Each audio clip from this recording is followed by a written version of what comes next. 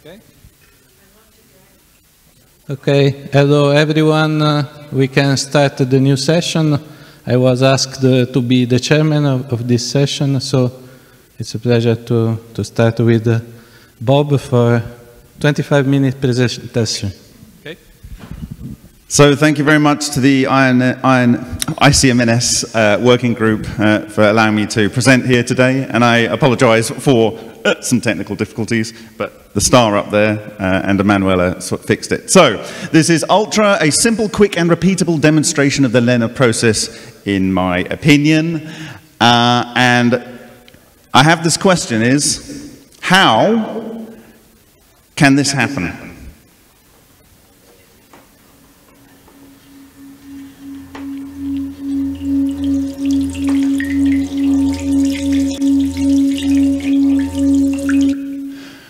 Okay, so the question is, how does that jump so high? And I think they did some research on this in the US, and they found that they couldn't actually explain with standard hydrodynamics how you got these things jumping way, way, way out of the water. Okay, so this is my plan. Speak as fast as I need to get through the slides, completely ignore interruptions, and take questions at the coffee break, which was in the past, so I'm not even going to take the questions. Right, so what is the toroidal moment? Did anyone find out? No, okay, all right. The hypothesis I aim to describe is that self-organized, sound-initiated resonant yin-yang structures leads to fractal toroidal moments and vortical matter flow, which captures dark matter, focusing it to a point through which the other matter flows. And this leads to weak interactions, fusion, fission, transmutation, and coherent matter phenomena, including matter collapse and rebirth, collectively matter transformation. Okay, so this was the indium foil that was exposed for about, what was it, George? I think about 10 minutes. Yeah, in the Amasa vibrator. There were several features on this, but this is quite striking because of the arrangement. This is the morphology, the fact that you've got glassy carbon and a whole range of elements. I won't go into it, but hold that image in your mind, and if you can, flip it in your head. So this is exposed to the Amasa vibrator. Here are the elements on there, but we're not going to focus on that. But what happened was, we had some control indium, and Alan took the initiative to clean it before we examined it under his SEM in California. And he gave it to me, and I think, oh, you cleaned it? Oh, okay, all right. So I put it on the SEM, and this is what I found, these huge craters. Literally, I turned on the SEM, and that's the first image that came up. And I thought, well, this is interesting. Should we have a look at those craters? And I've got a line scan here. I won't dwell on it, but essentially you've got the carbon coming up, and then you've got the, well, I don't know what the colors are on here, silicon coming up, and then the oxygen, and obviously carbon and oxygen fused to silicon. No, I can't.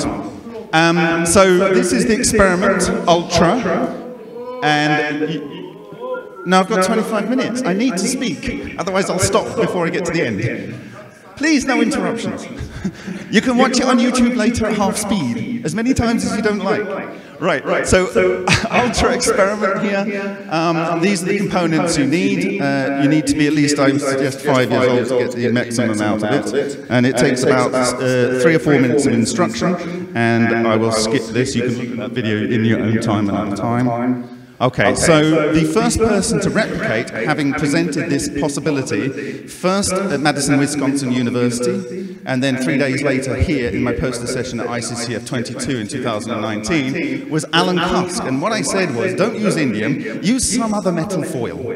And I didn't want to do anything, I just wanted someone to try it somewhere. And 5 or 6 months later, this guy tried his kitchen foil in his house, and he saw these striking features, these not regularly arrayed pits and troughs. This is the capability of his microscope. And also these tracks. So, well, I thought that's interesting. And so I did a lot of experimentation with various high-speed cameras and so forth, found that in extremely short numbers of cycles, just like you saw with that Tibetan singing bowl, you get these yin-yang structures forming. And the key thing is here, is down the bottom, you see when I turn off the sound, You've got like, this is the black hole, and this is the white bit on a yin-yang. It's exactly that proportion. You get a toroidal bubble, and then it just lifts off because it's you know, lighter than the water. Okay, so that is kind of spinning around. There's lots and lots and lots of videos of the toroidal thing spinning around and all the action you might expect in there. But David Boutlier, after I shared a huge number of experiments in Canada, he replicated this, and he just decided after running it for a little time to put a magnet in there and see what would happen. Well, he started to see all these flecks picking up on the magnet. Now this is interesting because it was only the peaks and troughs. It was only, well, you don't know because it's upside down, it's the same thing. But anyway, it was only the peaks. So he put that under the microscope, saw a little hole in it like you saw in Alan Cusk's work. So I thought, well, I think I know what that is, because if the aluminium's become magnetic enough to be picked up by that, maybe it's these magnetic charges that were observed in cavitation systems with people in Russia, and it's focusing on that central point. And if that's the case, I then spoke to Alan. I said, you've got the ultrasonic system, you have an SEM, please go and get an whatever it was thickness, the thickest aluminium foil you can get, and he got 85 micron or something from his local hardware store. Put it on there, he ran it for 18 minutes, and he put the magnet around, and before we go there, Shoulders Matsumoto say that exotic vacuum objects with the same family of ball lightning, they could transmute elements with ease and take the form of toroids and spheres. Matsumoto said from 1993 that his itonic clusters were equivalent to micro ball lightning and could transmute matter as well as lead to the complete decay of and regeneration of matter into common elements such as carbon, oxygen, iron. They could take the form of toroids and spheres.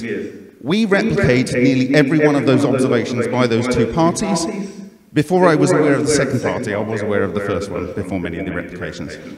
So here's some natural phenomena. The one on the right is a ball lightning impacting Hessdalen in Norway, and that is an iron-rich crenellated sphere they recovered from the impact site. On the right, you've got supposedly 2.7 billion-year-old micrometeorites. Look at them.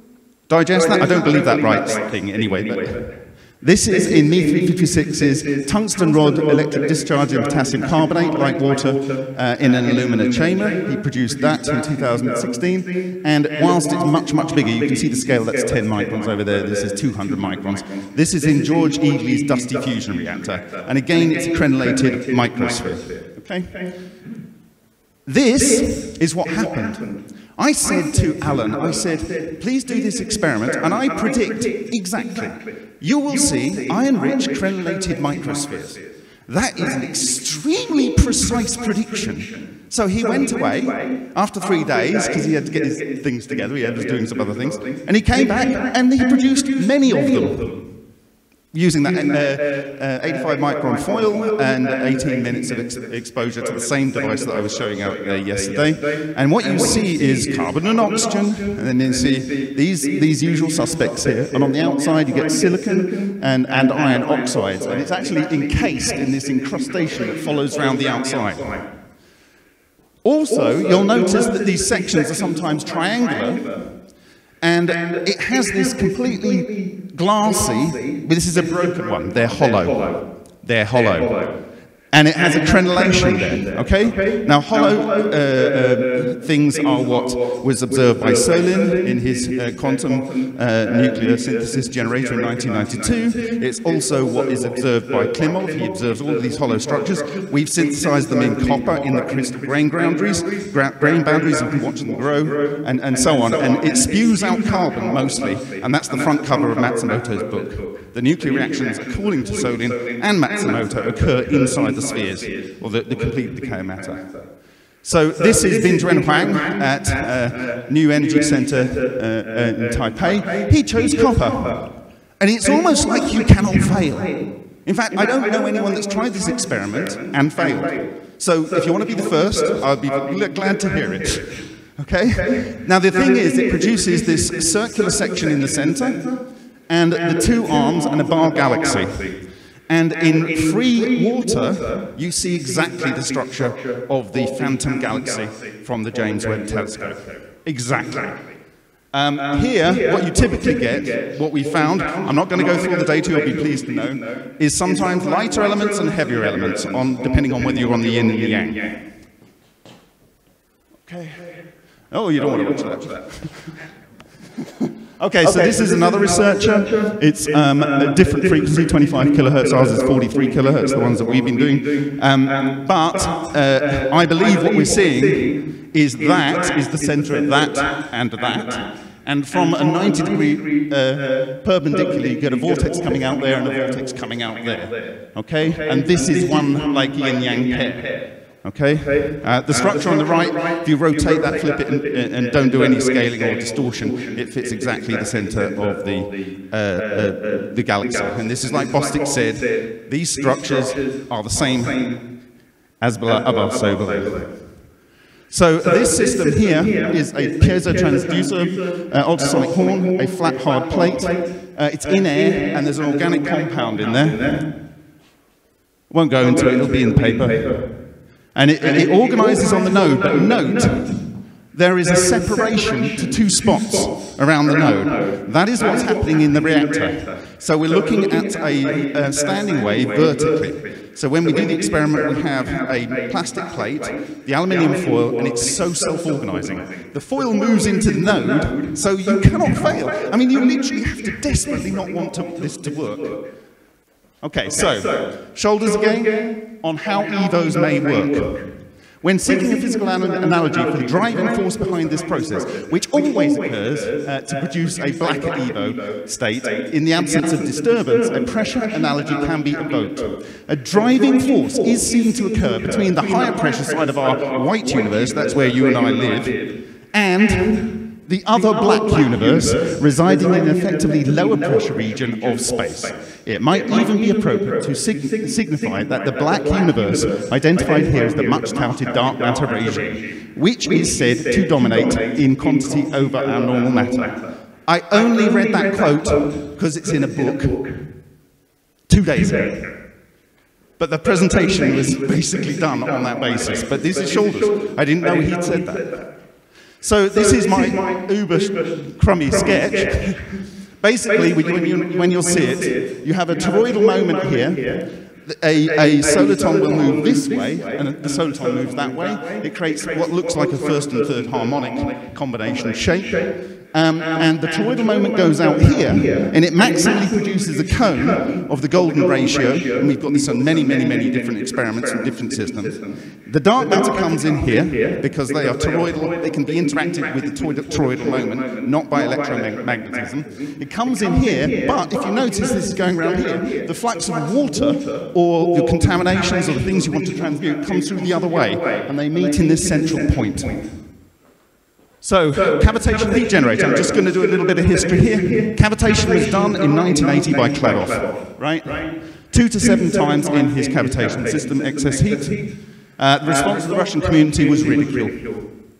Cavitation destruction of matter, from his 1997 to 2002 work, he established that there appeared to be changing of structure of nuclide, adding one or more structural elements, changing of structure of nuclide, dividing into several fragments, and changing the structure of the nuclide, dividing into the smallest structural fragments by complete transformation of the matter into radiation, field forms of matter.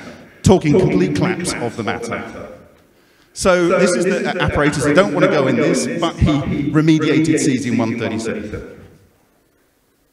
20-hour treatment, reduction of 65.1%.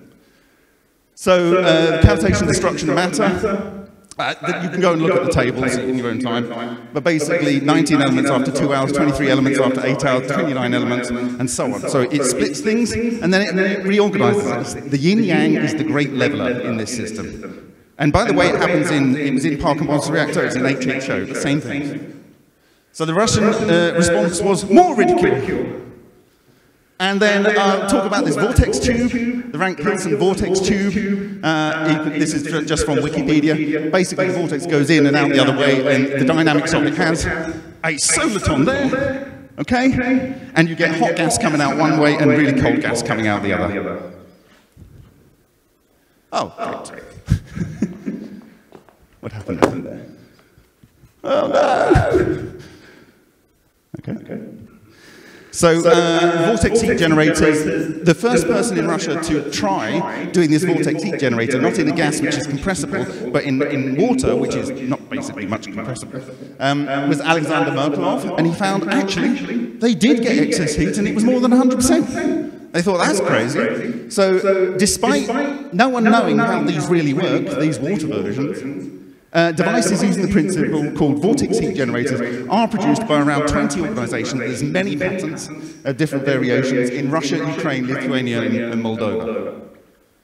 So these people have these different theories in Russia about how these work because they've been using them for so long. Energy is taken from hydrogen and oxygen atoms. That's quite possible with what I'll say later. And announced the discovery of polarization waves. I don't even know what that is. Energy is taken away from the gravitational field. I can buy that. Torsional fields resulting in the energy taken from the vacuum. I can buy that. You can't buy that because you don't know about toroidal moments. But I can buy it. So others rely on the cavitation when bubbles are formed when water twists. So this is one of the devices that they have. So to get around the cavitation destruction of the matter, they force pulses in here, which produces expansion cycles 500,000 a second in these for domestic home heaters.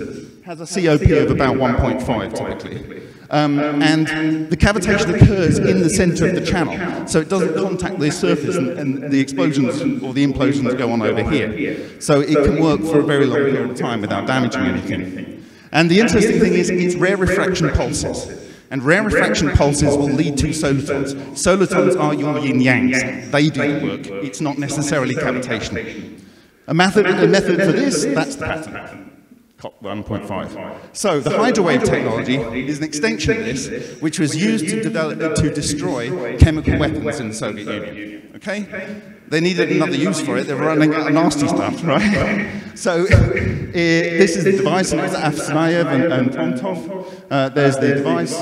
These are the actual devices that were used for destroying biological weapons, chemical weapons, and so on. So basically, you've got the reference down there. What they're saying is they managed to reduce the amount of strontium-90, and they say credited this to weak interactions caused by the hydrowave action in the solution. And this was confirmed by US experts in the field of technology. And it was recorded. There was a unclassified distribution that you can download here. And I think many of you have actually read that and probably not clocked this work. They've just got like half a sentence credited to it, but it was a lot more that went on. So, response in the Russian community 15 years on was, perhaps Kadyrov was right. So, a Mars vibrator. He applied for a patent July 27, 2007. He applied this around about 100 hertz vibration to water for 100 hours, and he had all the usual suspects elements synthesized in the water. And those are the zero before and afterwards. Same thing, different researcher who had no clue that this had already been done in Russia. This is his device. It vibrates like that, that's 10 times slowed down. Metal plates, plenty of opportunity to get standing waves between these things and see exactly what you saw in that in-air system and exactly what you saw, and you can do for $35 with a 1 cent consumable with your children. So this is one of the plates. He said, I don't think there's cavitation going on. I said, just let me have a look at one of the plates. And one of his cut staff came up after 2 hours and had a look at it under the light and said, what are those cavitation spots? And they look like this. You've got your yin-yangs, and it also, you've got torids moving around carrying other ions. Isn't that interesting? So I took one plate home. George was putting the tea on, and I cranked up my microscope, which I got with a polarizing filter. I'd chosen that because I imagined that if this is coherent matter and it goes through the material, it will change the magnetic and the optical properties of the material. It was hilarious. I went like that, and I go, I can't see anything, got the polarizer, bang. There's a spiral vortex track, like a strange radiation track, coming out of the center of a cavitation spot. So I looked at his, there's a vortex pair, it produces diamond, double diamond in the form of magnesium in a vortex, and chromium, which is quad diamond. Okay? And this is in one of the other experiments that we witnessed over there. Okay, he looked at the Fukushima water in 2012, and they radiated 137 cesium and 134 cesium, and after, you can see the barium there, so it's a weak interaction. That's what they observed, the change from 0.52 milligrams per litre to 3 milligrams per litre, and after 30 days, it's done about 2 half-lives, I think, on the right hand there. So, it works. There's Leclerc, he produced all the elements in the periodic table, same system. So I was looking at something that inspired Ken Shoulders to do his work that much of the Russian research is based on. This is a sample, I have it in my box, you can have a look at it. But I found 4 quantization levels of what Solin calls, which I didn't know at the time because I hadn't read his paper, but his pattern. But these yin-yang structures, and they're like phallico-solitons. They're just sometimes they're together and sometimes they're apart. And I've got them very small, 4D times with the rotation.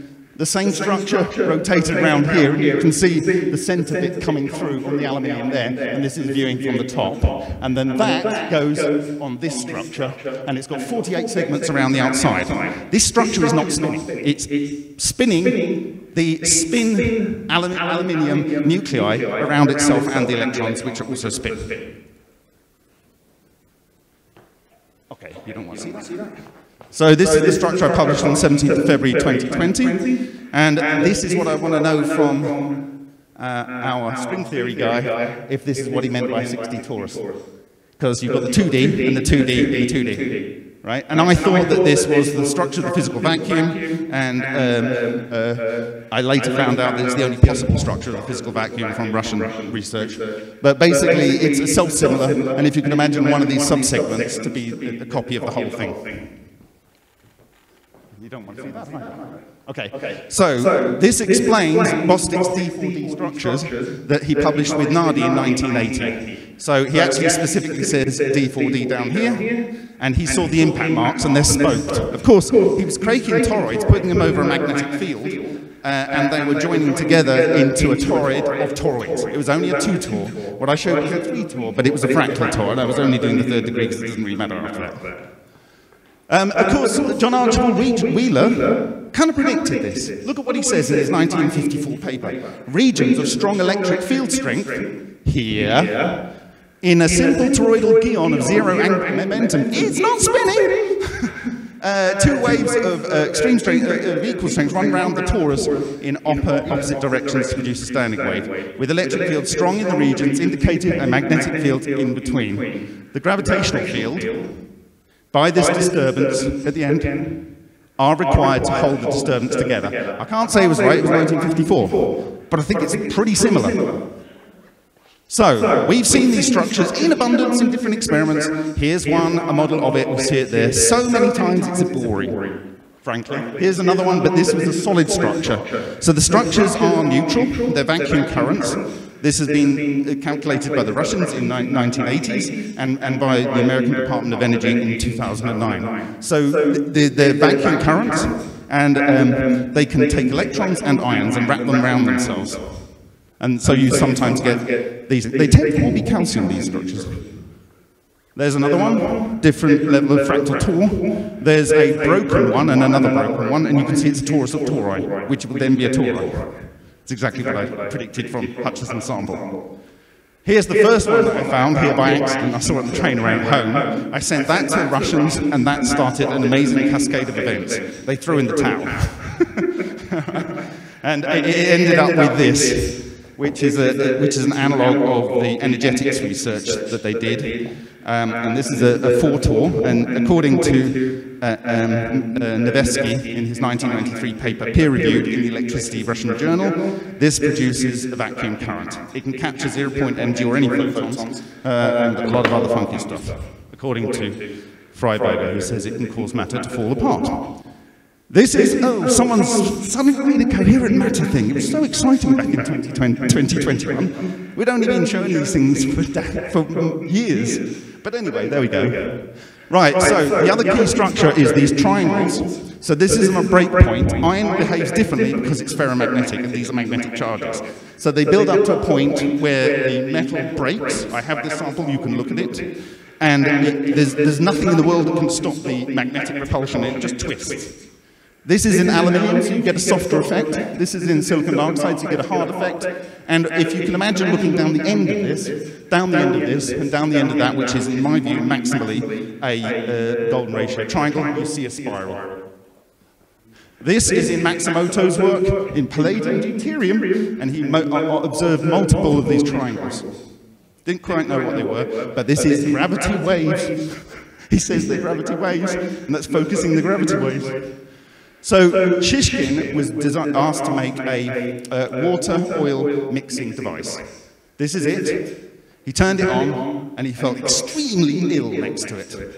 So he decided to put some X-rays on, and he found these things called birdies, right? Some of them call them mushrooms in Russia. But we've seen these in 3D in different experiments. But this is where this thing that can interact with the spin of the electron rips the electrons off the silver that's in the X-ray film and moves it around, exposing it. But it also releases 5 to 10 keV electrons as well as these things disassemble, and any ions that are being carried with it form pits. And this is the key point here. String vortex solitons. These are the EVOs that Alexander Parkhomov is lensing into a beta sample. Okay? They are natural ones. They are utterly ubiquitous. They are coherent condensate through the entire universe. Now, how do you make them? How do you make them? Well, I'll tell you how you make them. Anything that you know works in LENR. Anything. The shocks, the pulses, the charges, the pressure waves, the solitons, whatever. But they have identified that these structures, these electromagnetic phantoms, which come when you take an atom, that you can knock out the core, you end up with electrons going off, so you get a lot of free electrons, and then you have a neutrino cluster, which was basically kept the atom alive. It gets the neutrino flux from the universe, and it spins it out. It's a balance caused by the relationship between the electrons and the nucleus. And so you get this thing that comes out, and that can go back when the electrons join with the proton or whatever it is. They can go back and they get their own neutrinos back. So you gain that mass, you gain that energy, okay? And here's the kicker. It's 2,000 to 4,000 times easier to produce these things with hydrogen isotopes. So the best thing you can possibly do is that.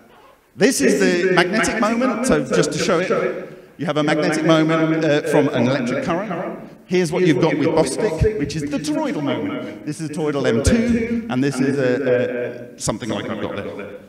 This is an anapole. The description of an anapole in 2016 is identical to the 1986 conclusion of Ken Shoulders. You read those two, no time now. This is depending on the moments of the subtors in the subtoroidal structure, toroidal moment, you can get a spindle torus. This is in a Vega experiment of ours. And this is the inside part of the spindle torus of another thing that blew up. And notice it's a crenellated, iron-rich spindle torus. So if you imagine the torus intersects and you have the outside now on the inside. So you create what's called a lemon. So that's the apple whirling silently in space.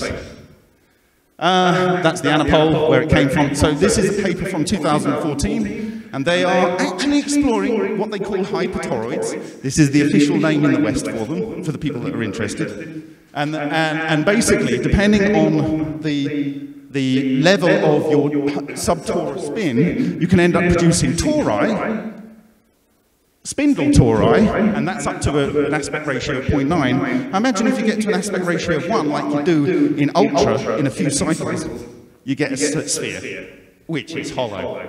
And if you put an electric field across them, you have a bi-state, which is switchable, and they're looking at this in very little devices for your next generation computers.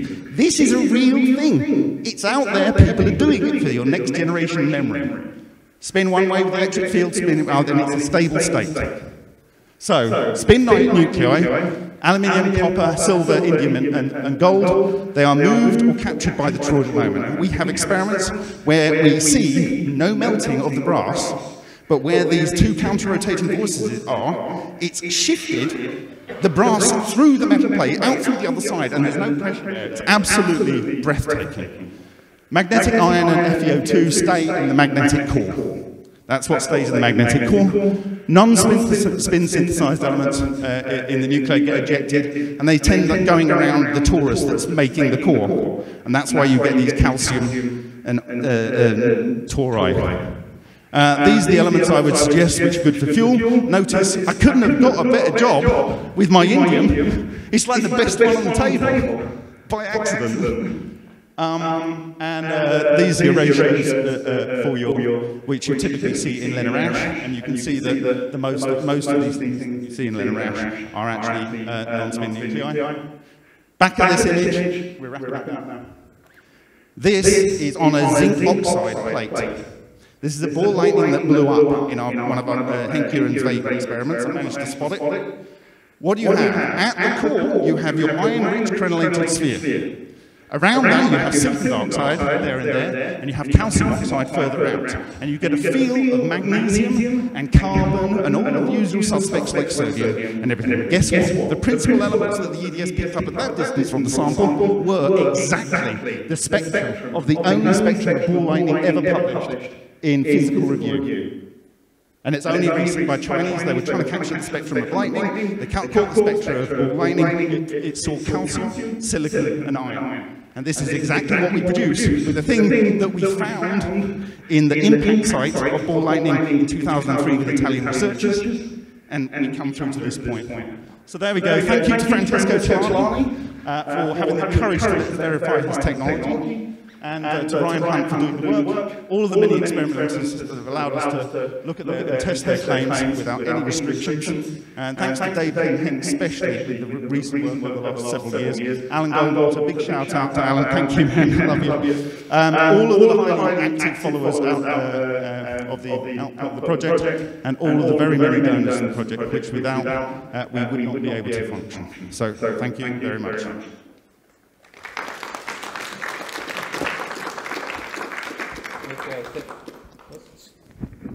Thank you for this explosive presentation, and just one very fast question from Jacques, please. Oh, yes, thank you very much.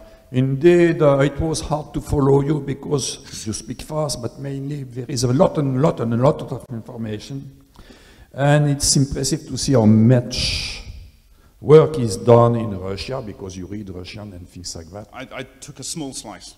Yeah, okay.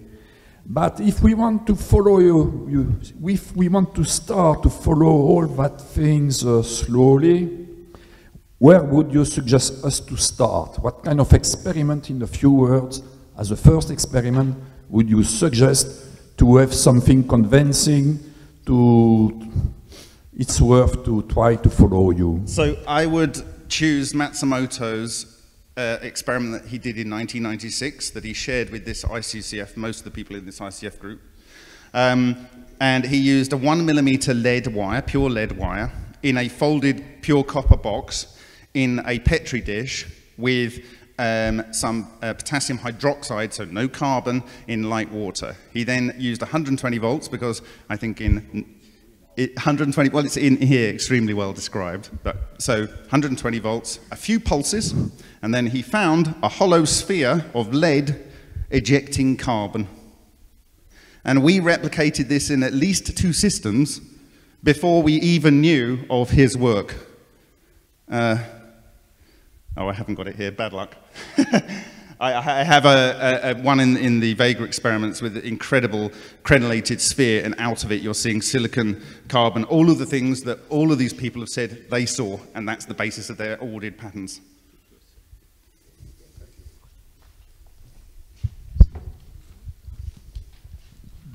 Okay. You are not... okay. One maybe comment and question. You have presented plenty of different phenomena, very interesting, a lot of speculation. I mean, we live from speculation in physics, there is no problem, but finally we need some numbers. These are missing. No, let me say something to the end. And roughly, if you have so many phenomena, you should have a kind of order. And the order I would see here is that the collective states, collective interactions. So there are two problems. In the cold fusion, the problem is to come from the atomic scale of electronvolts to mega electronvolts. And in this situation, you need 10 to 6, 10 to 7 particles, or even more, maybe some billion of particles to be coherent, of course. Okay. See, so this is something what we can do, of course, but it's a speculation, and you should show us how it works. Okay, there's one point.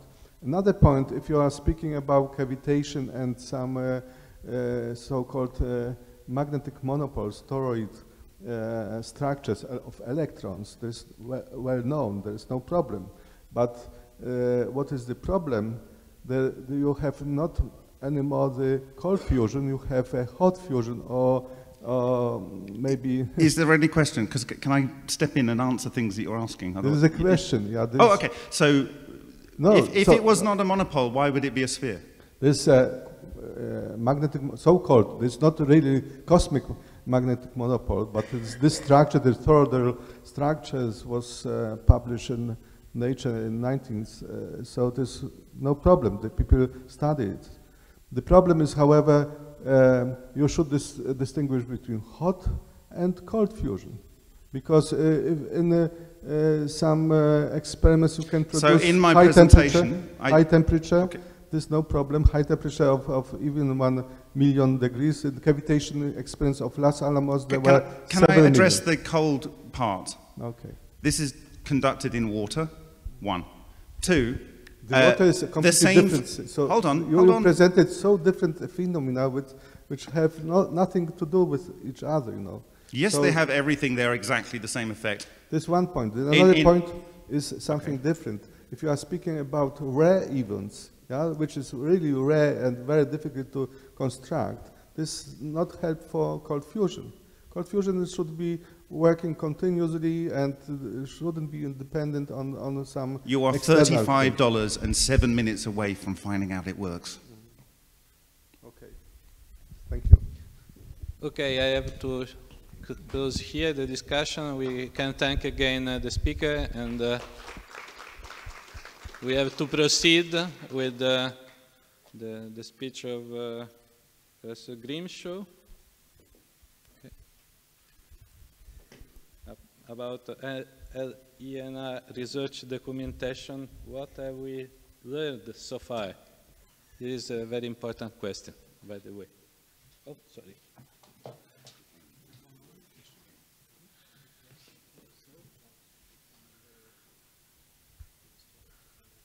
Okay, let's check if everything has been restored. If you prefer, you can use the microphone there.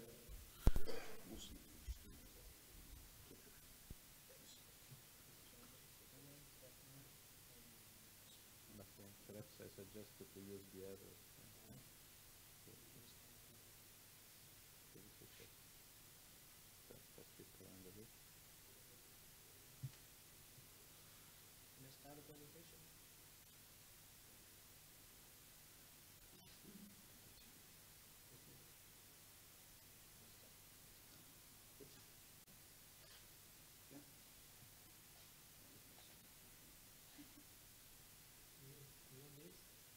What to do, Professor? Thank you. Okay. Okay, I guess this is live. Wow, what a how exciting to see somebody so excited about his work. I have to say that the enthusiasm is very infectious. Thank you. I have the pleasure of giving you a presentation today on a program that I'm also very excited about and I'm having a lot of fun with. That's the Leonard Research Documentation Initiative. It's about 5 years old now, so what have we learned so far? Well, the objectives have always been to capture records from investigators and other interested parties in this field while they're still available. We are where we are, and a lot of records have already been lost, but there are still plenty of opportunities for capturing records. To preserve these records where possible, for possible reanalysis as we learn more about the Leonard field. What do these old results mean, or if we can reanalyze them and reinterpret them with the additional insights. And last but not least, I thank Ruby Carrot for referring to the dedicated people in this highly marginalized field for their continuation in the field. She refers to them as the Leonard heroes. So thank you, Ruby, for that. So as I said, the documentation, the project is now about 5 years old. It was first presented at ICCF 21 in Fort Collins, Colorado. Currently, we have 31 participants with 20 different projects and about 22 reports prepared so far. And here you can see the, I hope, you can see the list of people, starting with the pilot project that I'll talk about in just a moment with Ed Storms, and then next with Tom Clater and Malcolm Fowler in White Rock, New Mexico, then primarily with Dennis Pease, then later with Arik and Graham Huber. I can't think of Arik's last name for some reason. Dave Nagel, Chino Srinivasan, Mel Miles, Peter Gluck, George Miley, Fran Tanzella, Jean-Paul Biberian. I'll be visiting with him next week on this initiative. Ludwig Kowalski, Tom Passel, Fusion Facts, Hal Fox, Avid Lomax, Scott Little and his daughter at Earth Tech, Marissa Little, and most recently, and with Tanzella, we're trying to document all of the work that was done at SRI International. And most recently with Francesco and with Peter Hagelstein, just completed a project with Tom Dolan. So we've made a lot of progress. So what have we learned so far? Well, I should back up and say, well, what have we learned so far? But first, you know, as I said, it started as a pilot project with Ed Storms. I'd been doing some other things with Ed for quite some time, going back to 2013. And that work evolved into a documentation of his extensive records. It's hosted now by my company, Lenergy LLC. This work is preceded by previous work that I've done. Actually, how I started in this field with public policy analysis. I got a late career degree in a Master of Public Affairs at the LBJ School of Public Affairs at the University of Texas. And then that evolved into assistance to interested parties. I did quite a bit of work with National Instruments. And so these two steps then evolved into the current LENR research documentation project. Here you can see some of the hard copy records from Dr. Storms. These records are now at the Marriott Library in Utah, University of Utah in Salt Lake City, and I'll say more about that later on here. So, 5 years later, what have we learned so far about the projects themselves? Who's been participating? What are the records like? How do we do the preservation and archiving? What about the interviews that are being done in conjunction with all these projects? What's the status of the field? And what are the future opportunities for this work? So starting with the projects, as I mentioned, there's this umbrella, the Leonard Research Documentation Initiative umbrella or program under which we do the individual projects. After I make contact with the participant or the candidate, we set up a project under the umbrella, and then there's in most cases, a site visit where two things are done. The records are collected, and the recorded interview is conducted. From that, a timeline of research is developed, and the arrangements are made for preservation of the records, and a report is developed. In that report, there are almost always more things that could be done that we can't get to, so I call that future opportunities. So that's how we work, how the projects are done. That method was worked out pretty much in the pilot project with Ed Storms, which was first reported as a poster at ICCF 21. So we have this systematic procedure. Now, there are lots of variations. It's very flexible to meet the requirements or the situation with each of the investigators. Sometimes it begins with an interview and then blossoms into a site visit for records collections and so forth. I shouldn't say that site visits are essential, but they're very, very helpful. Even if we start with an interview, at some point it's hoped that we can get to that point. For the hands-on record collection, interviews I found are really best conducted in person because of the body language, and you can kind of carry the flow wherever it leads you. It's very spontaneous, and it's almost always a lot of fun. Just to recall in kind of date order what the participant, how he or she was involved in the field. Each time a piece of the puzzle is identified, whether it be electronic records or hard copy records, slap a cover memo onto it, describing what it is, where it came from, and some of the other details. And then these family of memos then become the basis for the project report. Recently, well, the initiative really started with active investigators, but more recently I've moved to extend it to other areas like the fusion facts. Of course, Hal Fox passed away in 2012, but he left behind a very nice legacy of what was going on in the field from 1989 up until that time in his fusion facts. So some of these projects now are not are with where the participant is no longer available. What have we learned about the participants? Well, this part of what makes this whole thing fun is the people I get to work with. And I look at these individuals as researchers and as people and how they are in the projects. And of course, these things are interrelated. But there are a number of descriptors here, all very positive. They're competent, creative, dedicated, driven, conscientious, experienced, sometimes fractious, and quite a bit of variability.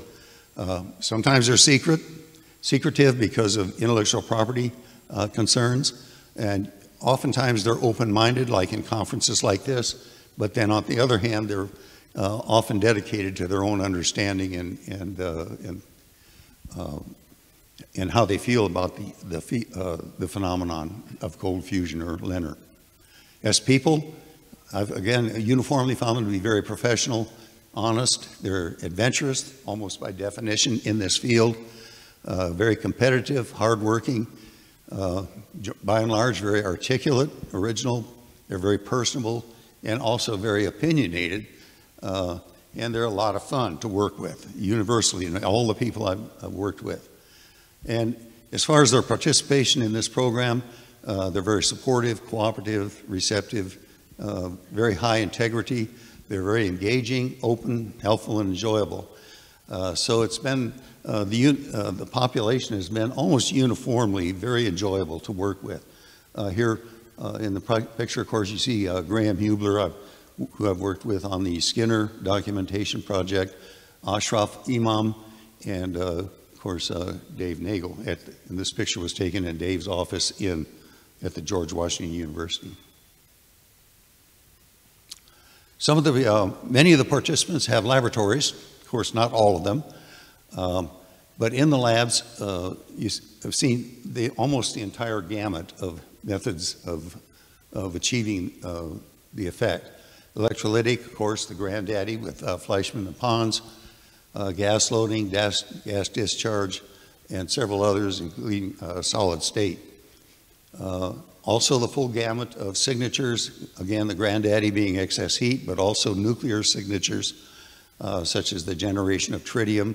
Tom Claytor, for example, that's been his specialty. Low-level radiation. I always say low-level radiation to distinguish it between, or distinguish it from dangerous levels of radiation. And then a variety of facilities ranging from university labs to home labs. This is George Miley's Fusion Studies Lab at the University of Illinois in Urbana, Champaign-Urbana. That's a picture of Dave again. That's in his lab at George Washington University. Tom Claytor has a very nice laboratory with a high overhead door at his lab in White Rock, New Mexico. He calls his organization High Mesa Technology. And this is like in a kind of a strip construction area. And that ranges to Dennis Slett's very nice little home laboratory in his backyard in right in Austin, Texas, where I live. And Dennis and I have lunch quite frequently. Unfortunately, already we've lost 4 of the participants in this initiative. Shown here, Charles Baudet, Peter Gluck, Ludwig Kowalski, and Chino Srinivasan. What about the records themselves? They're generally, of course, of 2 types, documents and data, or hard copy and electronic records. And the main variables that I found in the nature of the records is the original type of data, how it was collected, how it was recorded by the investigator, what media was used, again, by whether it was hard copy or electronic, how complete it was to begin with, how the methods, how the records were kept, and then how they were retained and preserved after that.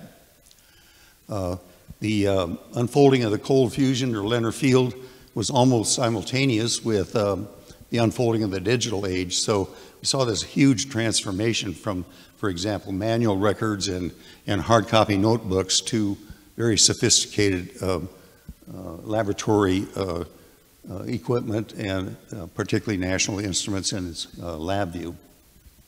This is a picture of Tom Passel. He just closed his laboratory in last month in Mountain View. I had done a project with him previously, and here his records are being boxed up for archive again at the Marriott Library.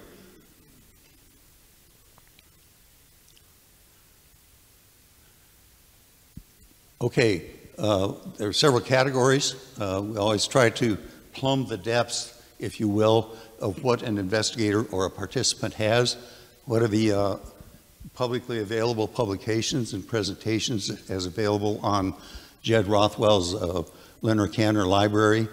What are the unpublished reports that might be in possession of the investigator? The electronic files, both current and legacy media. Ed Storms, for example, some of his information was still on the 3.5-inch floppy disks. Hard copy records, as I mentioned, the type of laboratory, the type of notebooks, and then always try to document too what kind of a library has the participant developed over the years, which of the ICCF journals, or proceedings, which of the journals of condensed matter nuclear science, and what books have they collected, and of course as a part of that the conference proceedings. Here we have a picture from Dennis Pease of electronic files from the Skinner Project in Columbia, Missouri. Dave Nagel has extensive hard copy files. He's been attending all of the ICCF conference. He was acknowledged along with Francesco for attending all of the ICCF conferences at during the ICCF 24. This is, again, another picture of Letz's laboratory. And Mel Miles kept the most meticulous, detailed notebooks of anybody I've ever seen, of any of the participants. Different solutions, of course, for the hard copy versus the electronic records. I think we made a lot of progress for the hard copy records. I visited the University of Utah Library a year ago this past summer and did kind of a survey of what are their current holdings. and wrote a report on that. And their holdings consist of a lot of hard copy records. They have, here's a picture of the Marriott Library on the top, the reading room for special collections, very advanced, very sophisticated. And then the bottom is a picture of loading Ed Storm's records, which took place last November, almost a year ago now, where I carried his hard copy records up to the Marriott Library in Salt Lake City. Not a one-day trip, especially with a U-Haul truck. So that's pretty much, I think, a pretty good solution. Ed Storms was again the pilot project for carrying his records that had been documented in the very first project. More recently, Tom Passel, I showed you a picture of him with his records. They have also been shipped to the Marriott Library. And Liz Rogers, who is now the manager, has been very cooperative, very eager to help to get these records archived. And I feel very fortunate to have their cooperation. Don't yet have a solution for the electronic records. Right now they're residing on 2 hard disks in my possession. But I'm working with Rob Christian, who's in kind of a new introductee to the field, attended ICCF 24 and is very interested, and he's very capable in this area, and he's come up with some ideas, and I think we'll be working on that over the next few months. The interviews are a very important part of each of the projects. It's like they're complement. The interviews are like a complement to the records. And they're certainly necessary for developing that research timeline that I showed in the diagram. Sometimes I do more than one, and sometimes they're the first thing I do. And oftentimes, more recently, I found that the way to kick off a project is really to do the interview.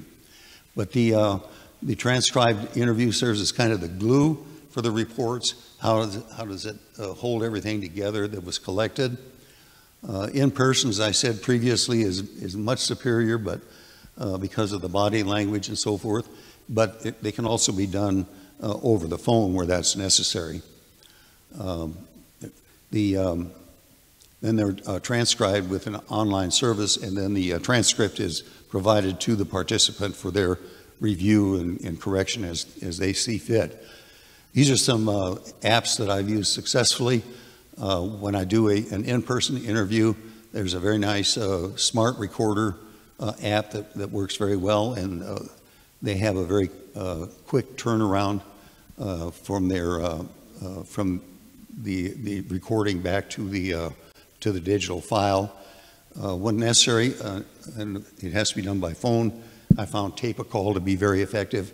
And then when I get the file, the digital file, I submit it to, I've used rev.com, but they've gotten quite a bit more expensive. I'm starting to look elsewhere. It costs $1.50 a minute, but it's very effective. And the transcription is generally spot on for people for which English is their second language.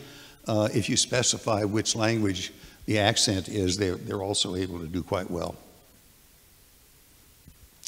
What about the status of this field? Really, I have to say, I just confirmed what's pretty much already been known, confirmation of where things are in this field. The rejection and marginalization going way back to that first year after the March 1989 announcement is almost a hallmark of the field. I'll talk about the catch-22 situation, but it's been really, I think, despite all the best efforts, we still are working on resolving these interrelated issues of reproducibility and explanation.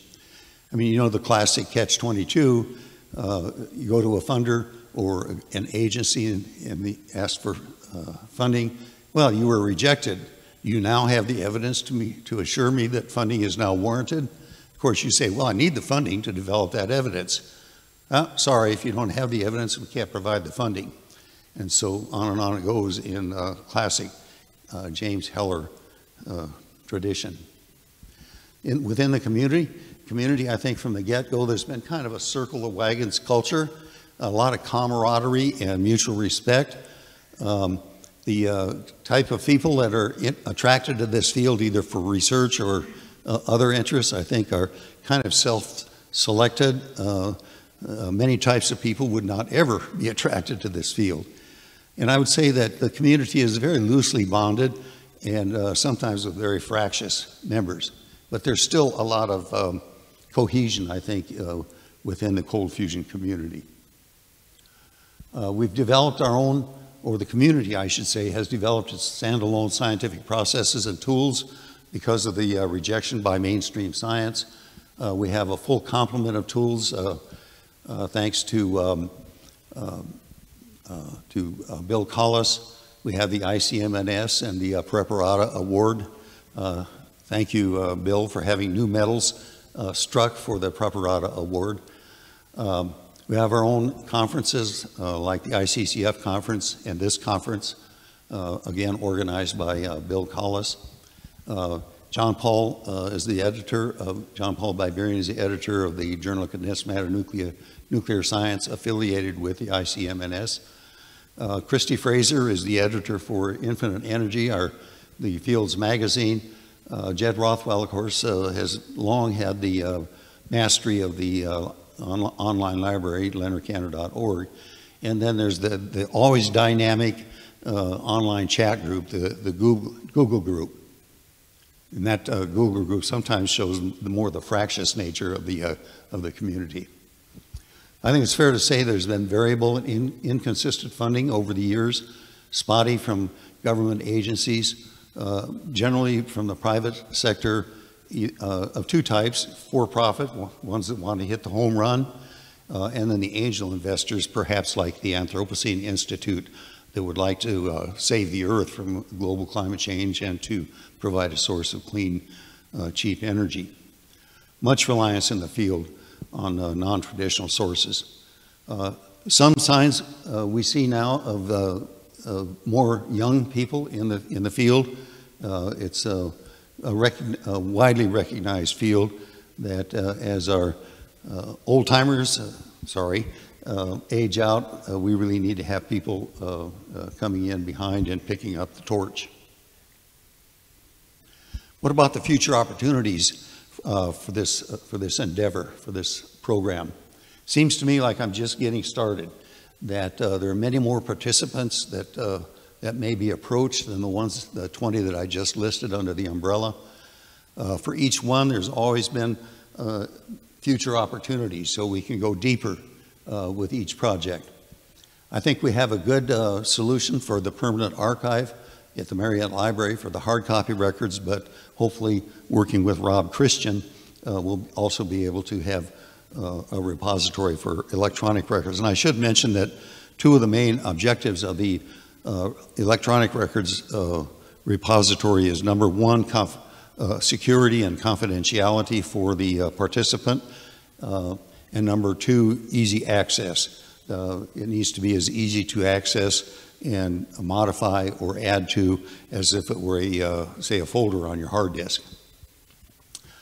There's also an outline for an integrated report for all of these projects, outlining what's been achieved and what have we learned, to expand upon what I'm saying today, and to present all the information that's been found.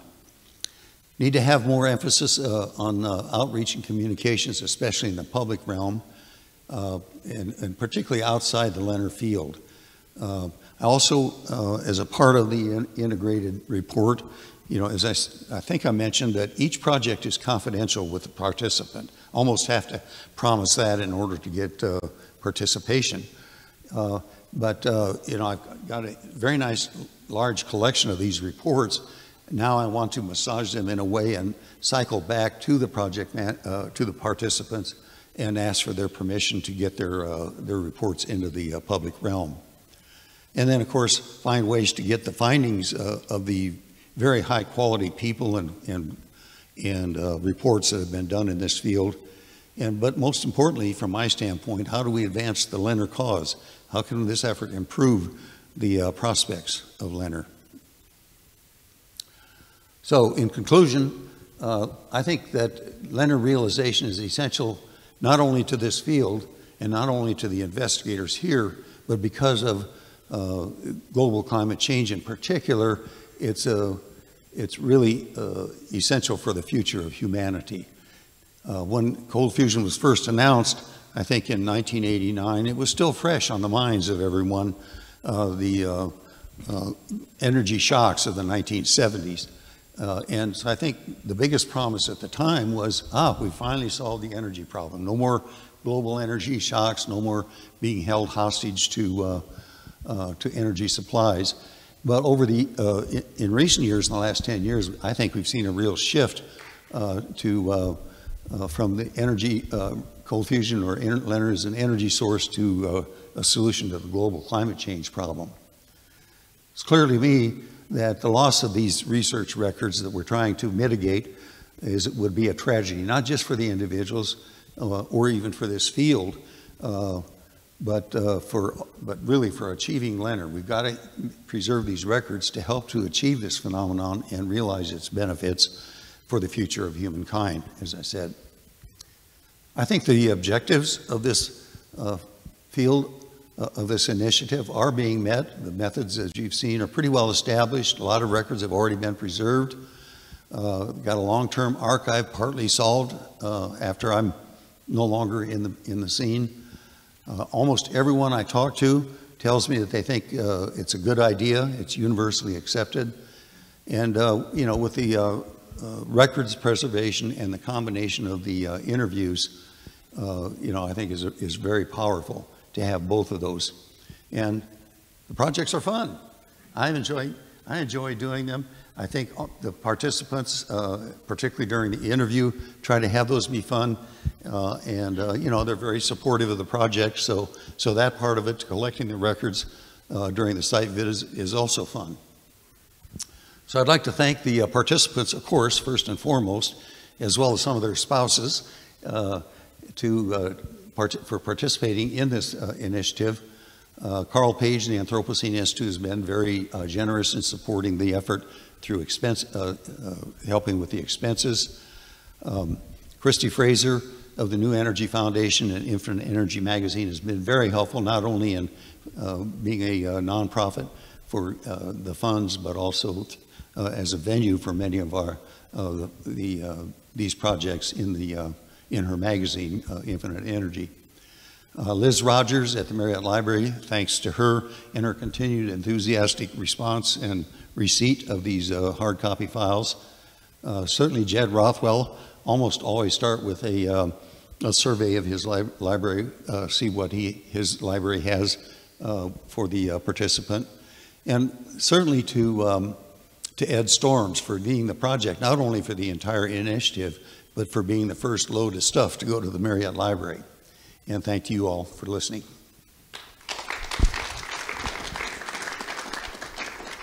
Okay, thank you so much for this talk and for your effort that is very much important in this conservation and activation program. Good. So the talk is open to discussion. Of Please, course. Bob. Okay. Yes, Bob.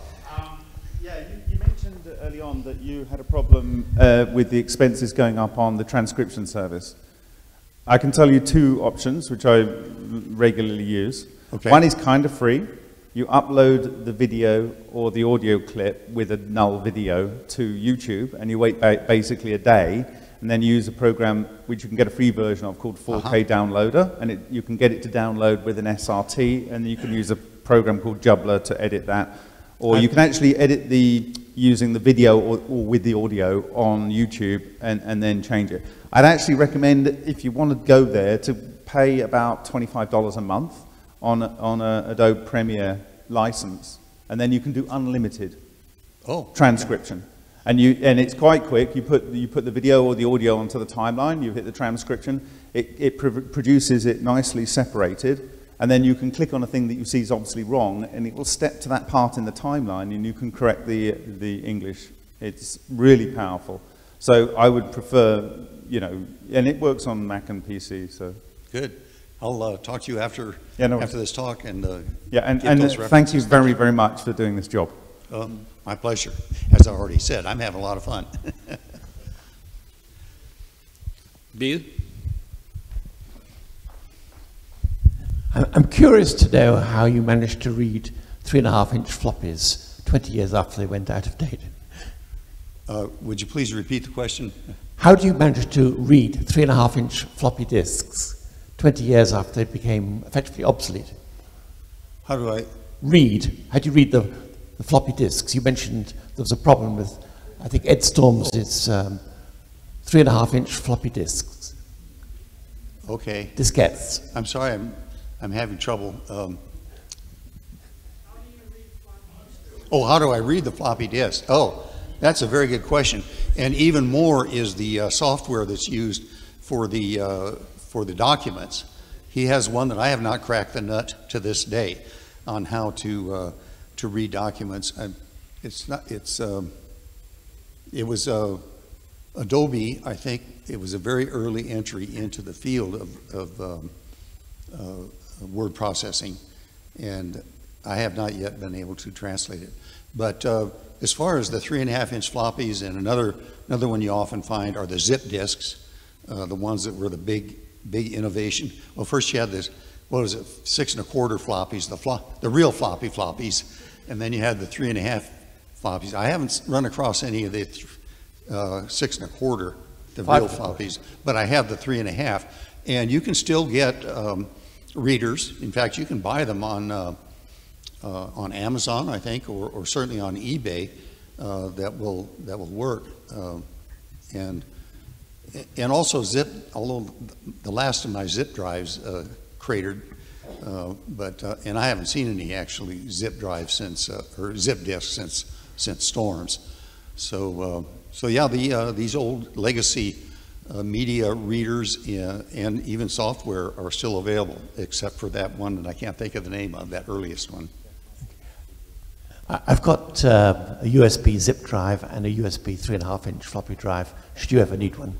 Yes, I have actually 2 of them, and they've proven to be quite necessary. But really with storms, a few others, and some people have nothing but paper.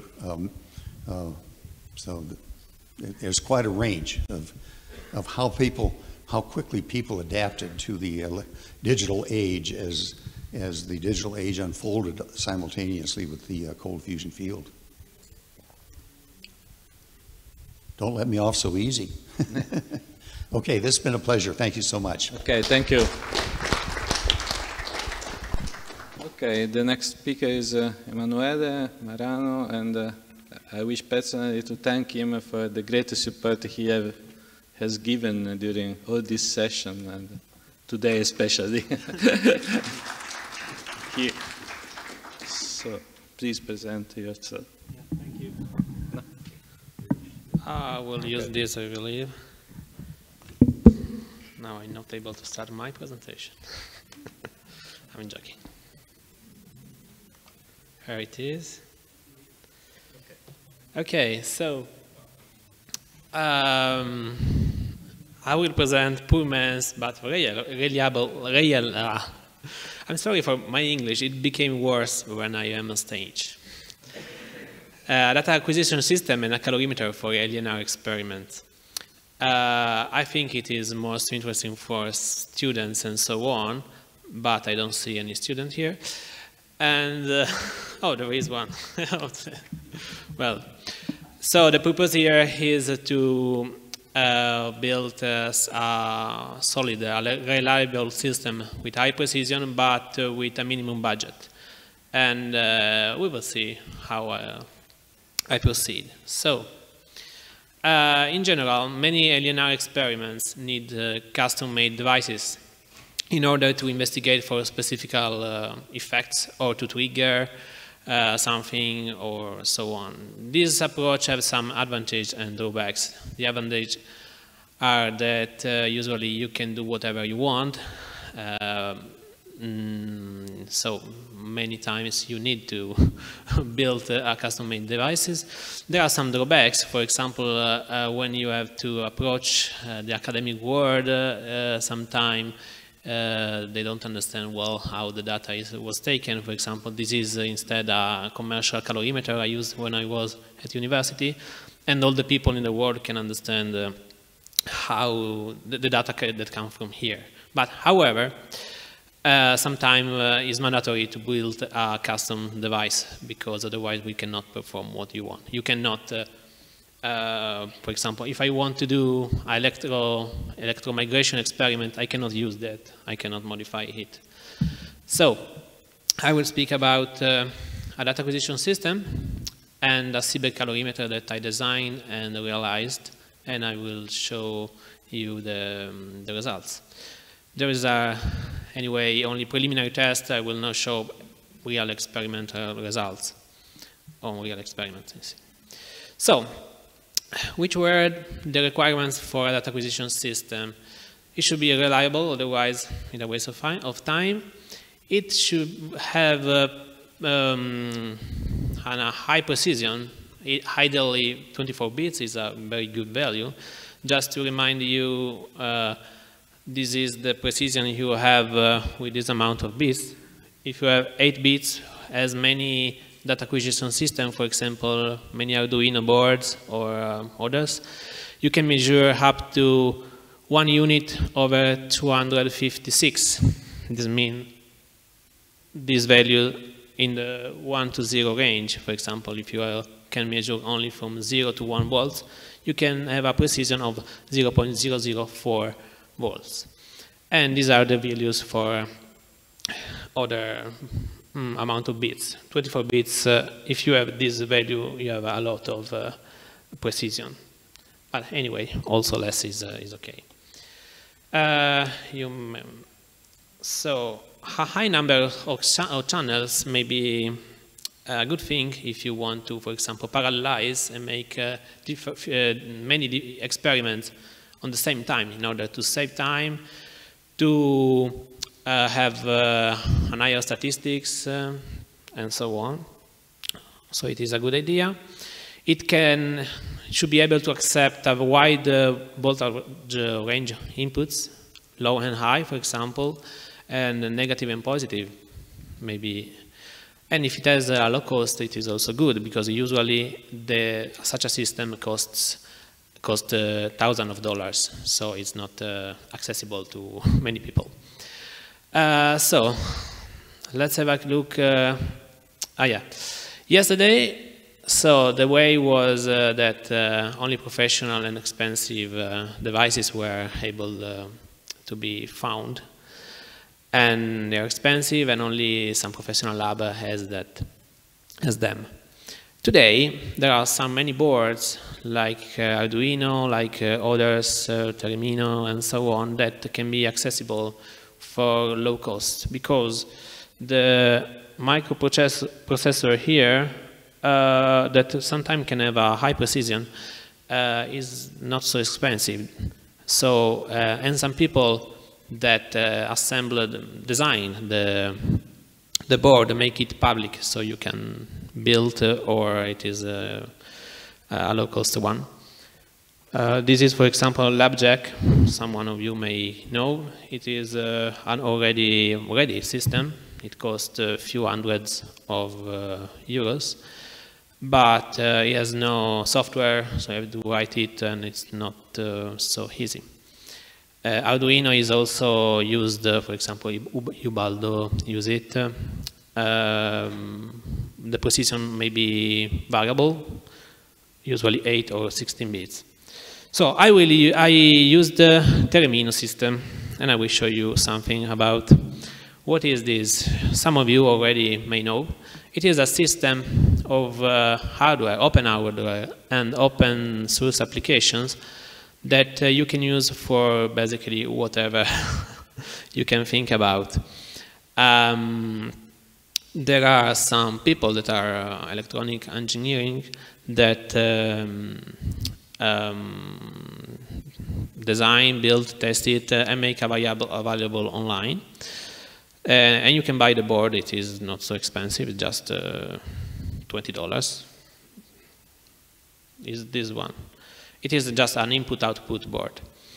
And you, by attaching other devices, you can, for example, if you attach this device called ADC 24-bit, you can increase the precision to 24 bits, okay? And it has 16 channels. So this is already a good thing.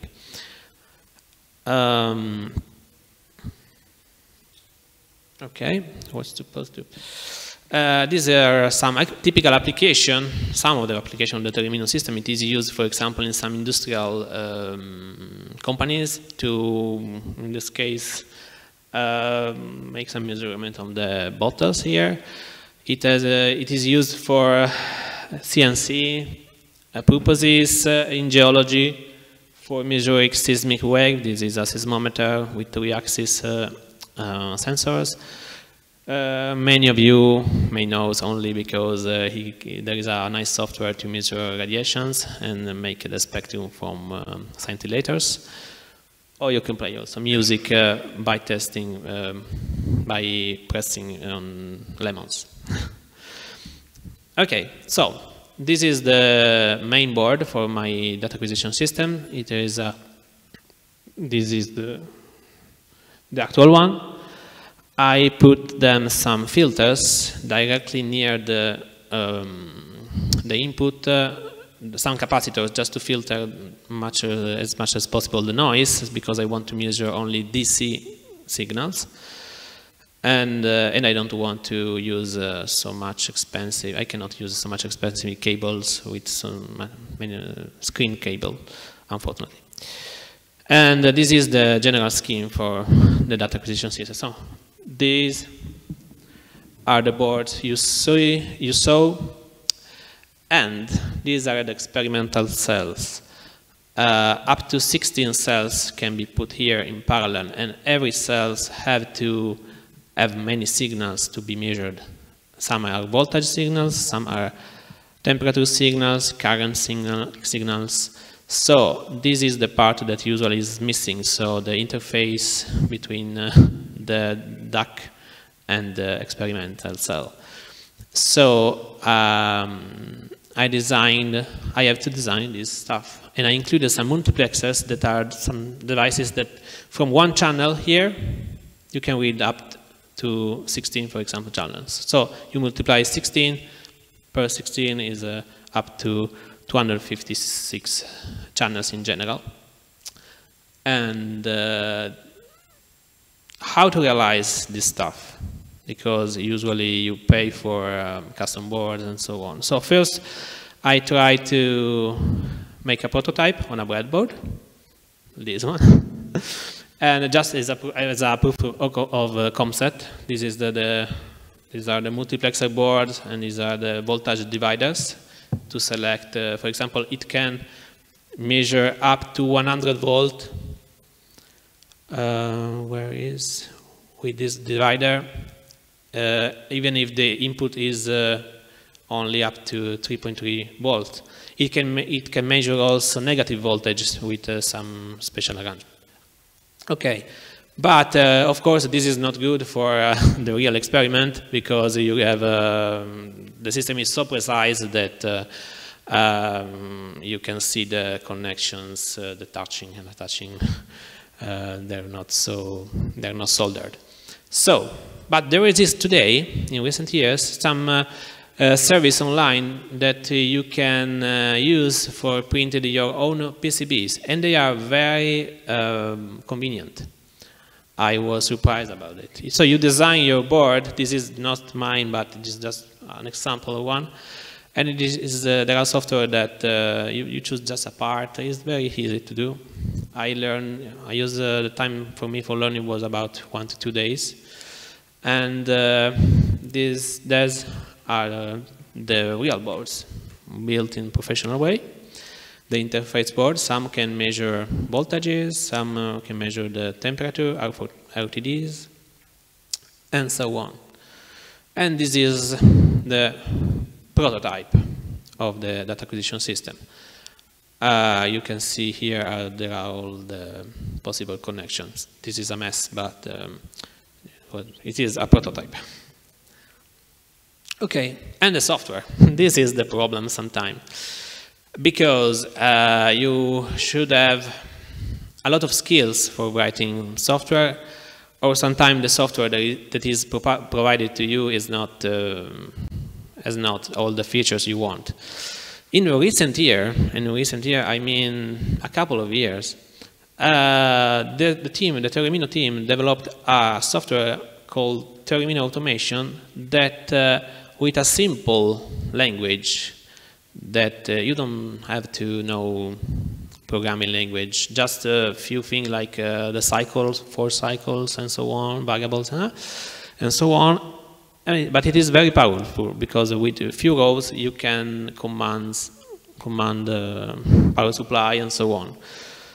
It took me 1, 2, 3 days depending for writing, for example, a complete software for controlling a power supply as I want. And this is, for example, the data acquisition system. It can choose the cell among 8 cells, log data to the disk, set some parameters, and so on. And this is the complete software. Data acquisition system. You can also choose to have, for example, a relay board. You can turn on and off. You can have some safety systems that, with some sensors, automatically switch off the experiment if something is wrong, and so on. And it was an easy job. If I had to use classical programming languages like C++ or so on, it would be impossible for me. It would take too long time and too much knowledge. So you have a system. You can read some numbers, but you have to calibrate it in order for this number to have a sense. And usually this is an expensive task because you need a voltage, stable, precise voltage reference. But there is integrated security called LM399 that has a declared precision of 1 per 1000 volt and a voltage drift, a thermal drift of 0.5 ppm per degree centigrade. So you have some very stable voltages here. You can select by these jumpers, and you are provided already someone measure first for you, and you have the exact value for your board. You can find it easily on internet. And with this, I calibrate the system. And these are some of the results, just to show you the precision that was important for me. And here you see 2 different voltage dividers. One, you see the numbers here. These are 2 channels, different channels, and they fluctuate over a time of about half an hour of a minimum values.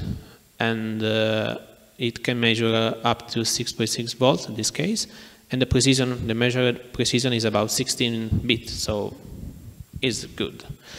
With another divider, I had another higher precision. You can see the values here are very near each other.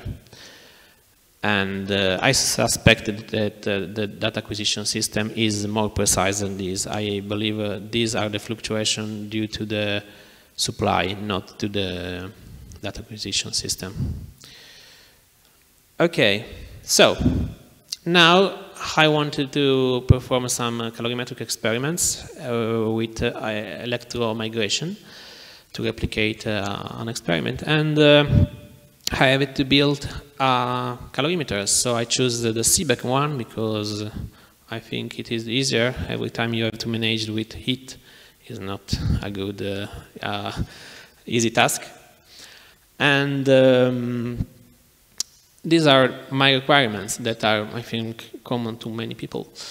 You should have a high sensitivity, of course, otherwise I cannot see any effect. He must have a small volume, just because I don't have so many reagents, so I need a small volume. A fast time constant is preferable. That means it's very fast, because you can see, you can understand more. Usually calorimeters are very slow. And should be, of course, easy to build, manage, and permits this type of experiments, and possibly low cost. So I make before a simulation in order to see if my design can work or not with the materials that are available. And these were the steps. You design the calorimeter, you choose the materials, you simulate the system, you optimize it, and verify that the sensitivity meets what you had in mind. So this is a transverse scheme of the calorimeter. I will explain you something. It is an electrolytic cell. Here there is the electrolytic solution with a cathode in the central part. And the wall, external wall of graphite can act as a anode, or you can cover the wall with another substance, for example, if you don't want to pollute the cell, for example. So this is the cell. We have to measure the heat from here. I choose graphite because it can conduct well electricity as well as heat. So the heat transfer to the wall here is very fast because the conductivity is fast. The transducer is an thermoelectric module placed there.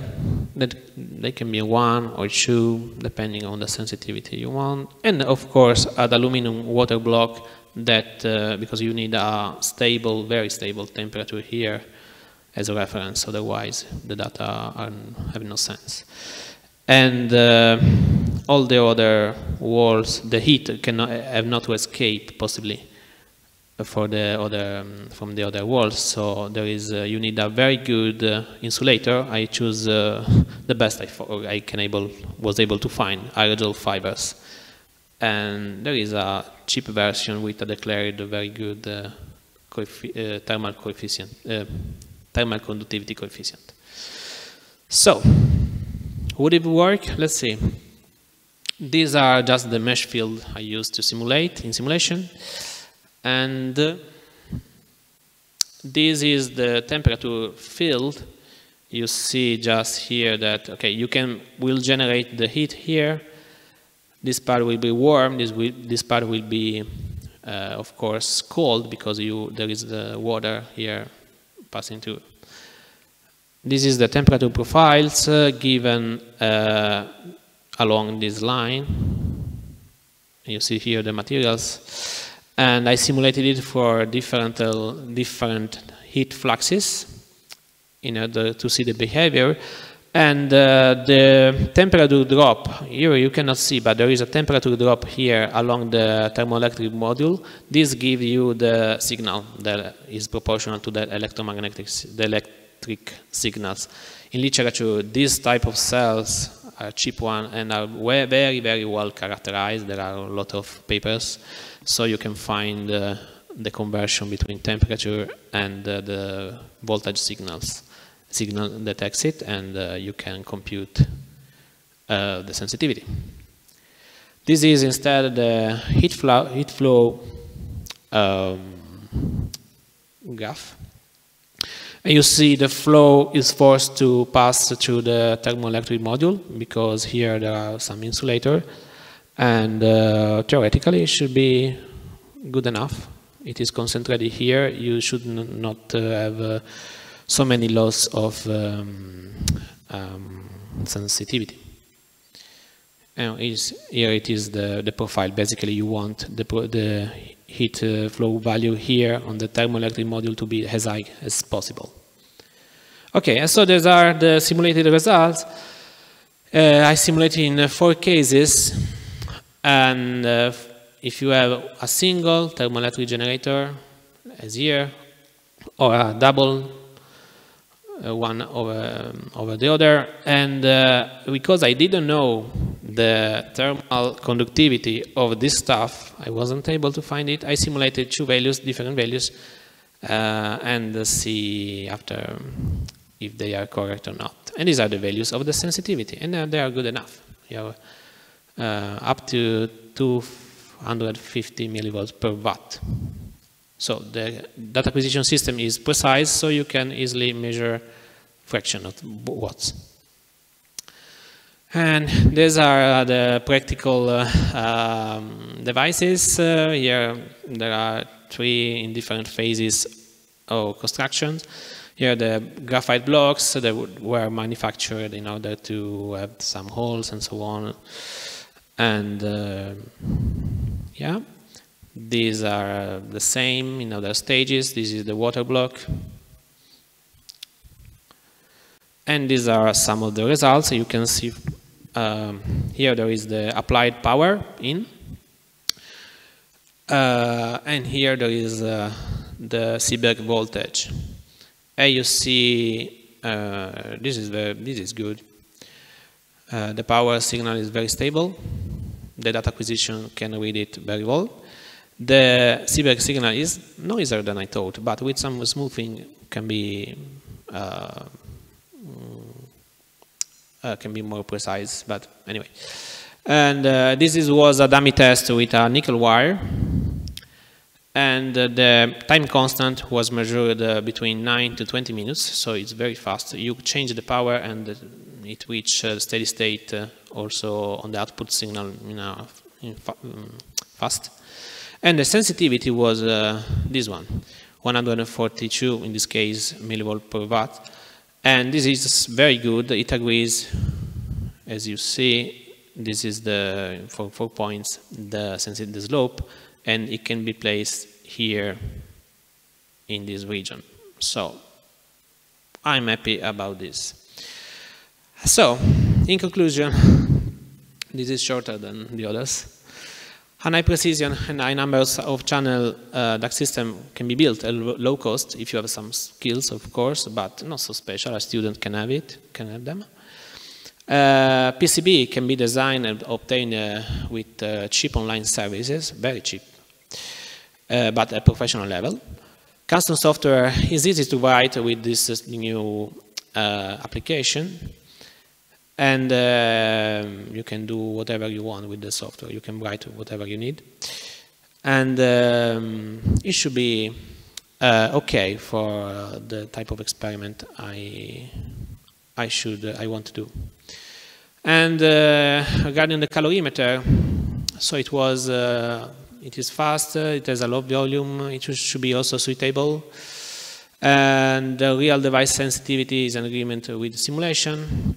But, I didn't mention it before, of course, a good temperature stabilization of the water block and also the surrounding is needed in order to obtain some reliable result. This is an important part, otherwise you lose the precision you have. And if you provide these requirements, I'm working on that, you should be able to perform some very nice experiments. Thank you for your attention.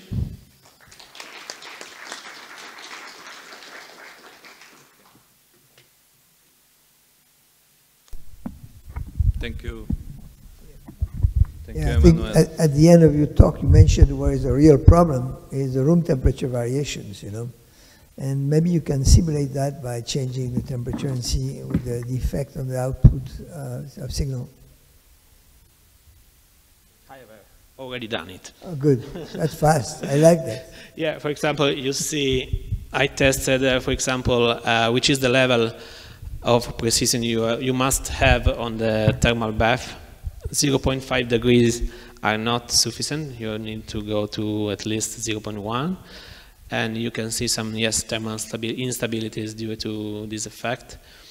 But I already have a solution, so I have no time to, I know the results here, but I find a way.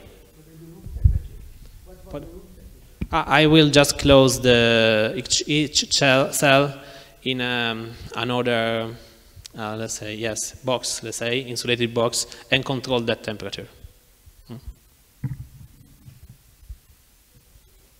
Another question?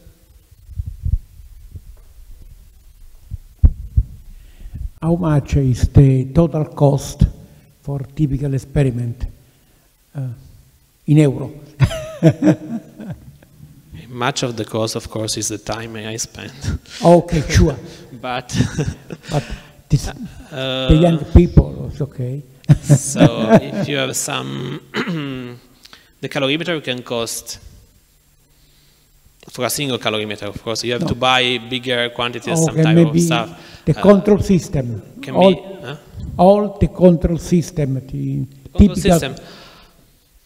Maybe 150 euros, something like that. That's very good. Yeah. Thanks.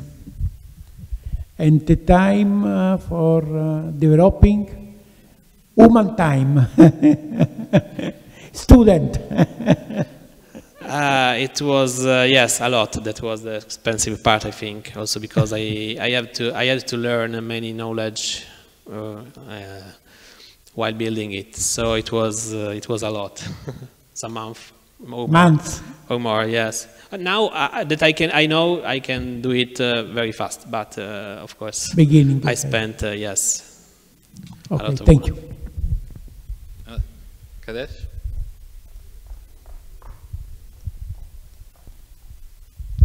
Hi. I have very general questions. If you look at the low energy nuclear reaction problem, we try to correlate the temperature or heat excess and the fusion product measurement. So in your data acquisition system, is there any possibility to add the particle detections data acquisition system along with the temperature or not? So let's see if I understand. There is two different data acquisition system. One is the particle data acquisition system, another is your calorimetry data acquisition system. So we can make some kind of interface if you go by or not. Not exactly. The data acquisition system was built to measure the calorimeter outputs. So the calorimeter outputs go in the data acquisition systems. The temperature, the voltages, currents, and so on.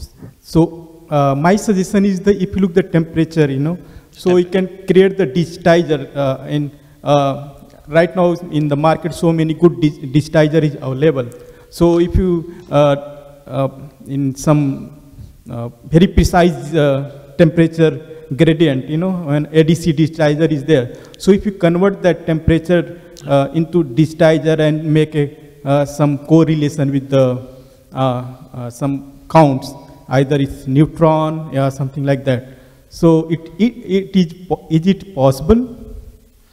So you are telling if I can measure the temperature and also the particles? Yeah. Okay. Particles, not now, but it is planned in the future. The temperature, of course, there is a sensor, temperature sensor inside the cell, one outside, and so on, of course. Okay, thank you. Good. Okay, if there are no more questions, we can conclude here the session, and we leave the stage to Bill for his final consideration and talk. So. Thank you to all the speakers.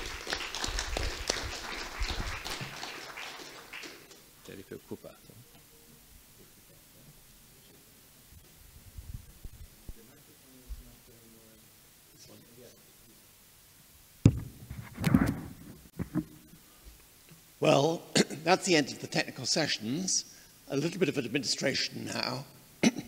But I'm not saying goodbye, because this afternoon we have an excursion, and this evening we have the dinner, of course. Okay, is that better?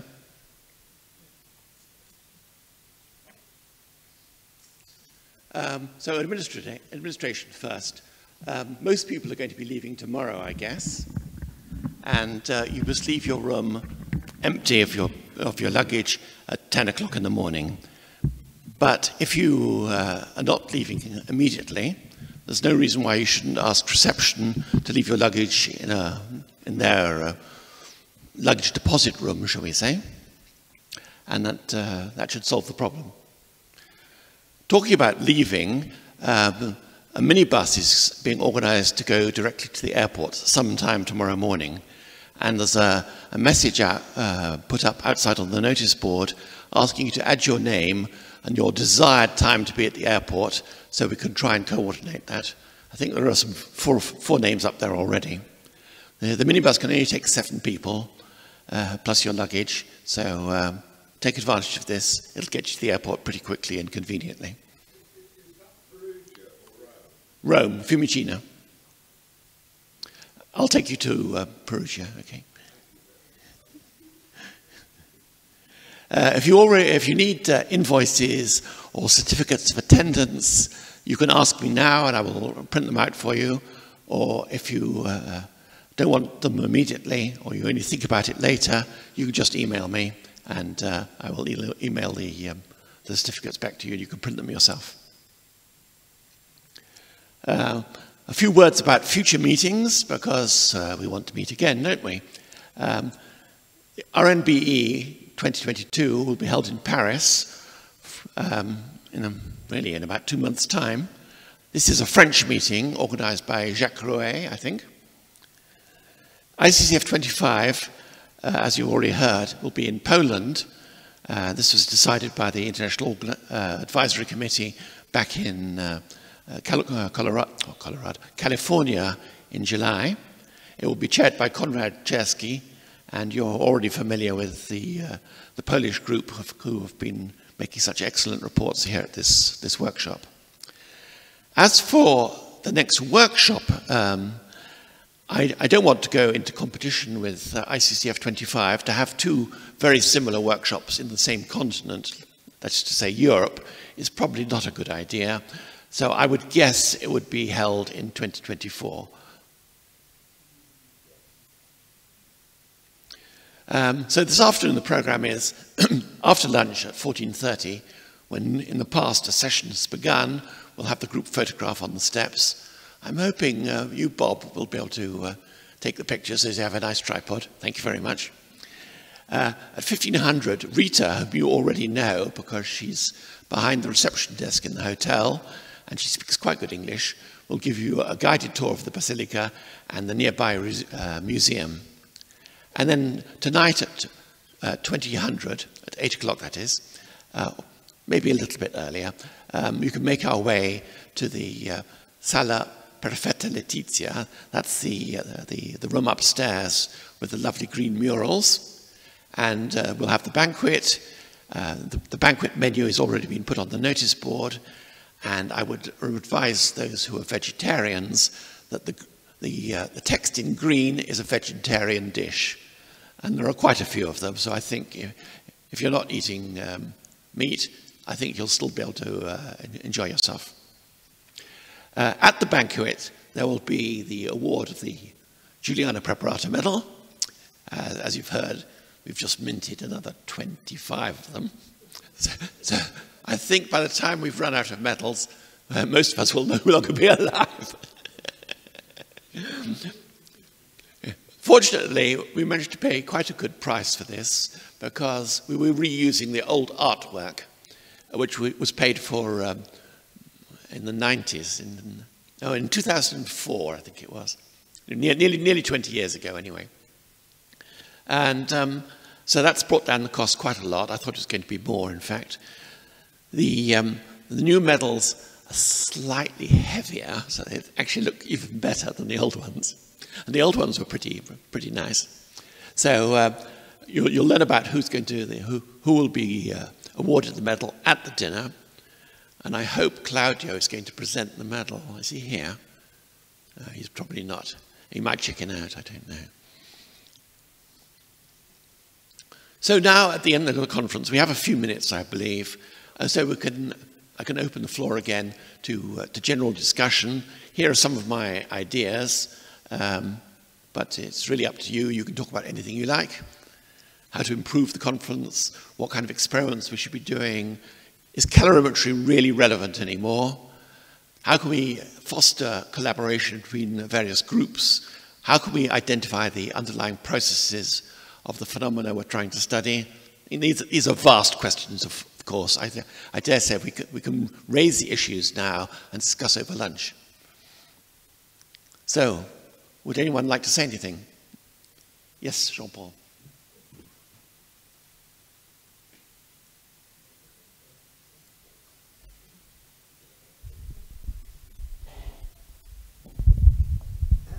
Okay. Yes. Point one, we should do gas phase experiments instead of electrochemistry, because there are a lot more application in gas phase than there is in electrochemistry. It's hard to do application with electrochemistry. Is there any point in doing calorimetry? Yes, because if you want to correlate with nuclear measurements, you have to make sure there's a lot of heat first, because if there's no heat, there will be no nuclear measurements either. So, I mean, if you have nuclear measurements and no heat, I'm really worried, you know. Anyway, how can we identify the processes? It will take another century. And how can different groups collaborate? In Europe, we're already collaborating, but we can always increase this collaboration. That's my point of view. I wouldn't be worried about making nuclear measurements and not getting any heat, because from the nuclear measurements, in theory, you can calculate the heat independently anyway. And because the calorimetric heat might also be due to non-nuclear, but due to chemistry, it's actually a little bit confusing, I think. Anyway, the nice thing about the nuclear measurements is that they can be done in real time, whereas calorimetry has a long time constant associated with it. And so you could see instantly, within a few microseconds perhaps, of stimulating your system, and lo and behold, you get some neutral particles. Nothing. We see zero. We see zero, so it's easy to see zero. If you don't know if your equipment is working, if you've seen no nuclear measurement, no neutron, no gamma, no whatever, what do you conclude? You conclude that your underlying process does not produce gammas, neutrons, and the rest. Exactly. that is why you need theory which predicts exactly these things. But if you don't know if the experiment works, how can you make nuclear measurements? Because, I mean, I can measure anything. There's nothing. It doesn't prove anything. I have to make sure there's something going on before doing that. Conrad. Can I talk? I was shaking myself a lot. So thank you. I just wanted to rebound on the collaboration in Europe.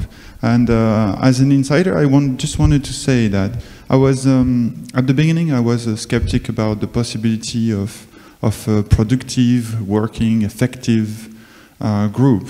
And so I can testify about it. It actually works.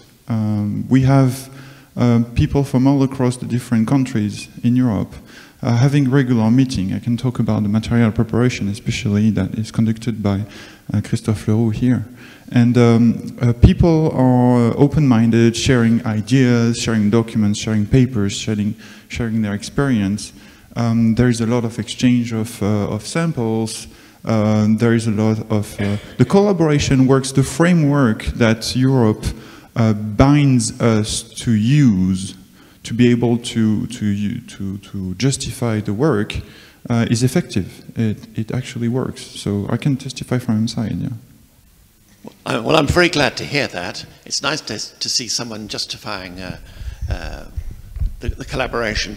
The expected results I would like to see is the use of expensive equipment in one laboratory, and you can share samples to get analyzed in those different laboratories. You avoid duplication of doing the same experiments or the same measurements uselessly, because you're all collaborating and you will publish eventually your results. So I think this is an extremely efficient way of using public money. Okay, can I speak? Okay, so I would like to come back to that Jean-Paul said before, so about measurements. So, in my opinion, there's usually you have nuclear reactions can take place even at room temperature. The cold fusion conditions, there is something special. We need additional enhancement, and excess heat is something that define the cold fusion. But without this special conditions, we should measure as well something, so that's not the case. And the point is that we don't need to measure directly nuclear products. We can measure something else that are produced by nuclear reactions. So example is for that what was made by the Professor Kasagi in Japan. He measured just a photon distribution. That is a nuclear product. It's not a nuclear product, it's a secondary product. Nuclear product, it is charged particles produced in nuclear reactions, and photons that can be produced, they are multiplied. There are many photons for one charged particle produced. So you see automatically much more events, and the efficiency for measurements of photons is pretty high. You can produce larger cameras or photosensitive detectors, and that can help. This is one example for that. Yeah?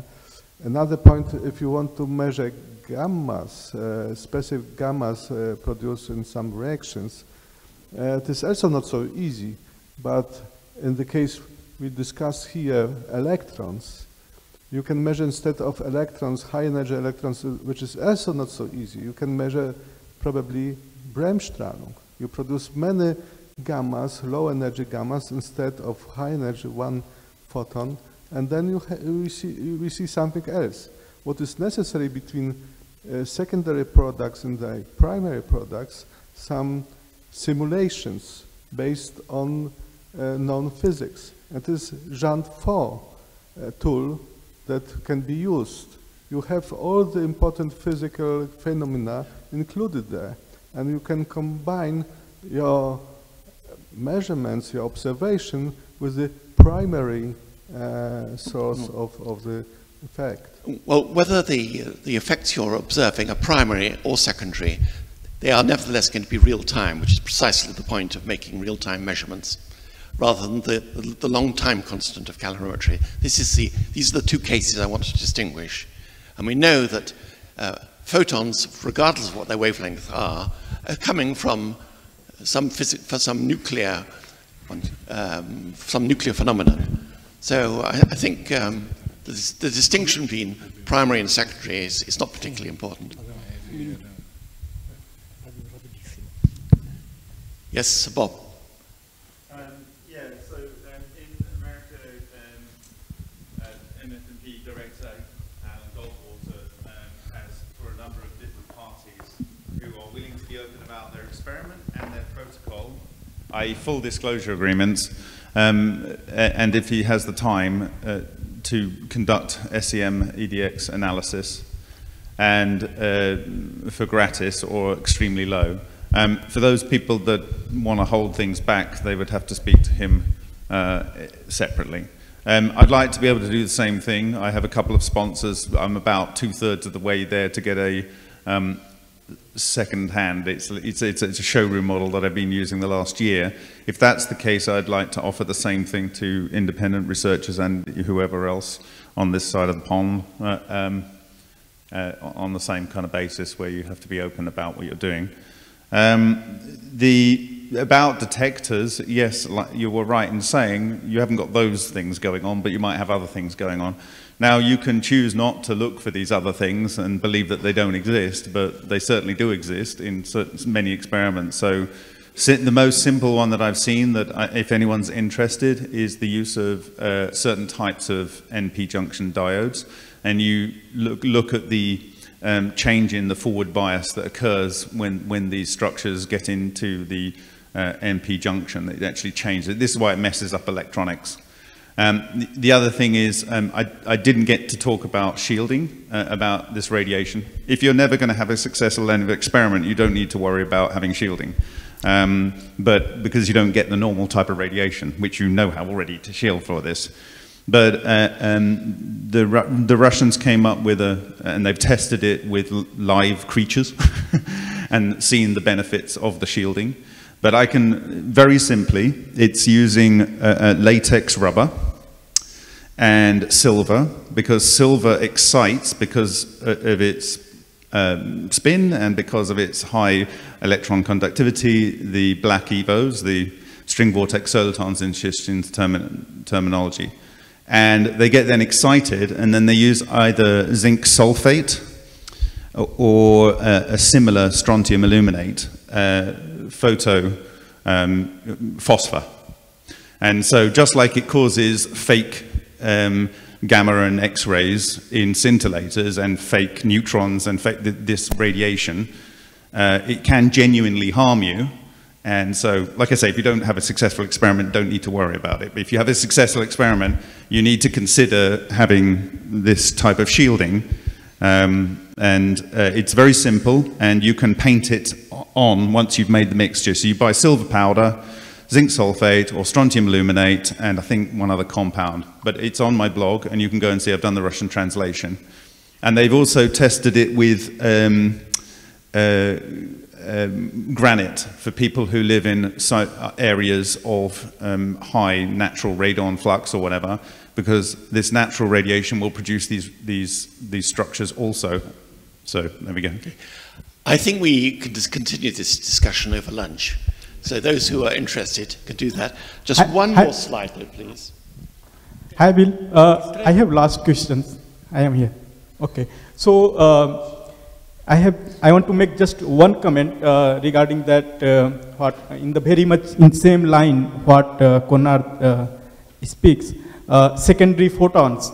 So, for example, it's right now if you look the physics list packages for the simulations, and even the particle trackings is very well defined. I can say very well defined.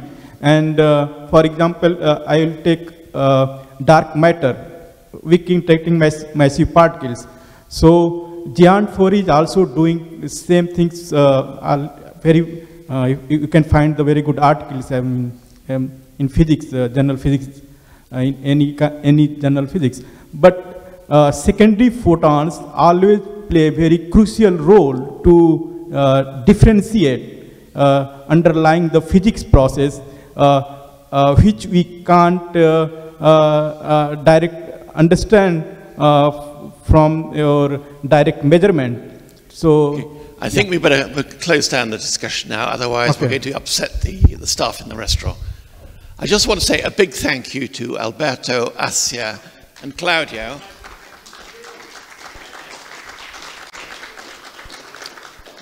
Not to mention 12 patrons of the workshop. We've never had so many. I think Claudio is to be thanked for recruiting some of them. And also you, Alan, thank you very much. There you go, long shot.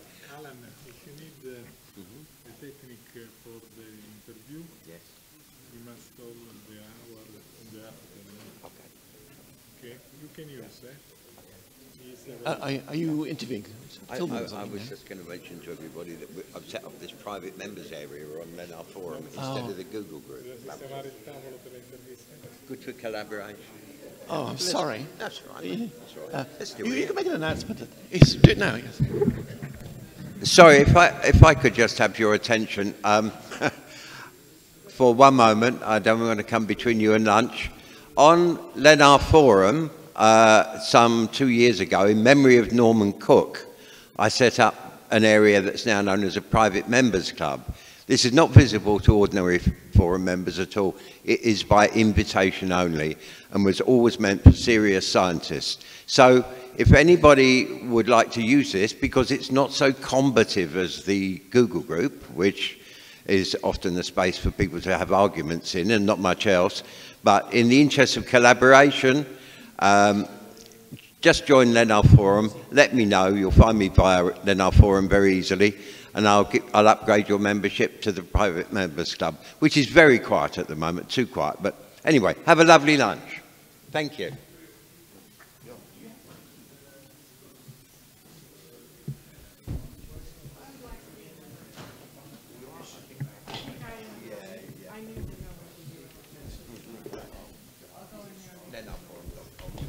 Thank you, Claudio.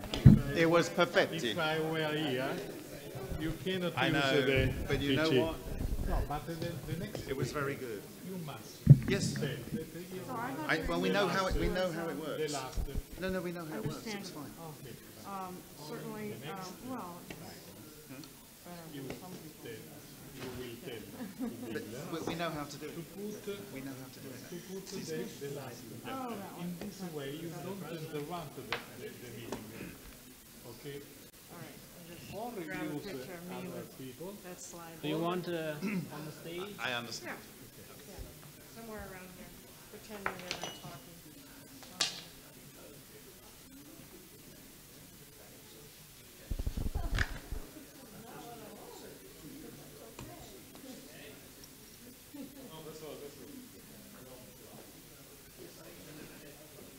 Sorry, I need to move because your slide is. You want you and your slide, right?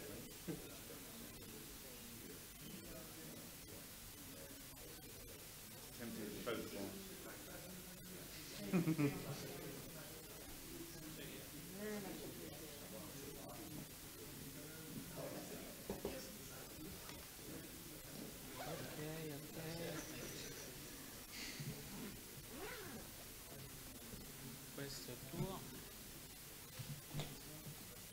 Grazie. Can you copy all the presentations up to here so I have my copy? Did I take my memory stick? Where is it? I didn't see one here. Okay, so I must have done. Yeah. I'll find it. I'll find it. You should have. Yeah.